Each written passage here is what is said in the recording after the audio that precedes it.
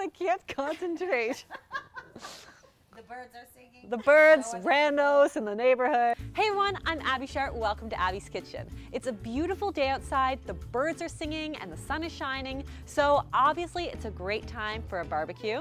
And I've partnered up with my friends at Flatout Flatbread who sponsored this video and collaborated with me to bring you 3 takes on everyone's favorite food, pizza. Now I could eat pizza any day, anyway, but when it's so nice outside, I'm busting out the grill for every single meal, and pizza is no exception. So the key to making your pizza a little bit lighter is to go with a thin crust, choose really flavorful cheeses, and load up on the lean protein and healthy veg. So it is beautiful outside. I definitely don't want to be indoors all day making pizza dough from scratch. So I love using Flatout artisan thin pizza crust. Honestly, these things are amazing. They've got 120 calories each, 5 grams of protein, 2 grams of fiber. So they have an amazing base for loading up on those healthy pizza flavors. So let's make pizza. Okay guys, so the first thing we want to do is preheat our grill to about medium heat. And I'm just gonna get my Flatouts out of the bag. And I give one a little spritz with some olive oil in an oil atomizer. So that way you get a nice even coat all the way on top.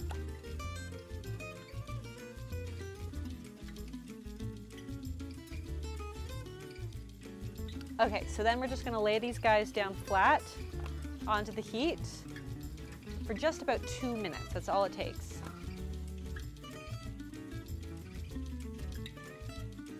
Oh yeah, those are beauties. Now we're not going to grill them on both sides quite yet because we're going to put all the goodness on top and put it back on the grill so that it'll get toasty on both sides, so you don't worry. All right, now we decorate. First, my barbecue chicken pizza with pineapple and red onion.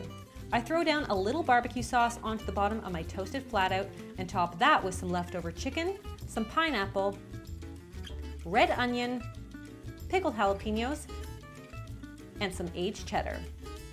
All right, so we're gonna pop this back onto the barbecue and just let it go for a few minutes until the cheese gently starts to melt and the bottom gets nice and crispy.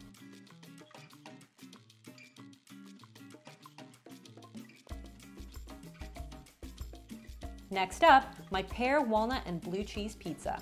I start by smearing a little ricotta cheese onto the bottom of my Flatout pizza crust, and I top it off with some sliced pear and some blue cheese. Pop it back onto the grill, close the lid, and let the cheese gently melt for about 3 to 4 minutes until the crust gets nice and crispy on the bottom. Finish it off with some thyme, some crushed toasted walnuts, and a drizzle of sweet honey, and bring this baby to mama. Finally, my corn cilantro pesto pizza with tomatoes and avocado. So first I'm going to grill a piece of corn on the cob right onto the grill to get some nice char marks before removing the kernels. Then I'm going to make a pesto by pureeing together some cilantro, some feta, almonds, garlic, and olive oil. I'm going to add the pesto to the base of our pizza, then top it off with some tomatoes, corn, feta, and return it to the grill for about 3 minutes.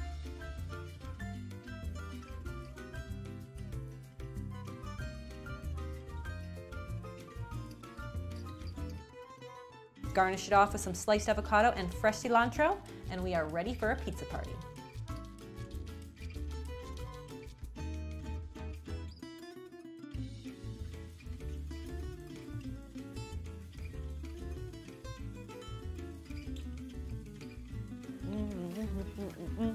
Pizza party! Well guys, there you have it. 3 awesome thin crust grillable pizzas that are perfect for an alfresco pizza party. If you love this video, be sure to give it the thumbs up. Leave me a comment below with some of your favorite pizza combinations. Subscribe to the channel, and I'll see you next time on Abby's Kitchen. Bye!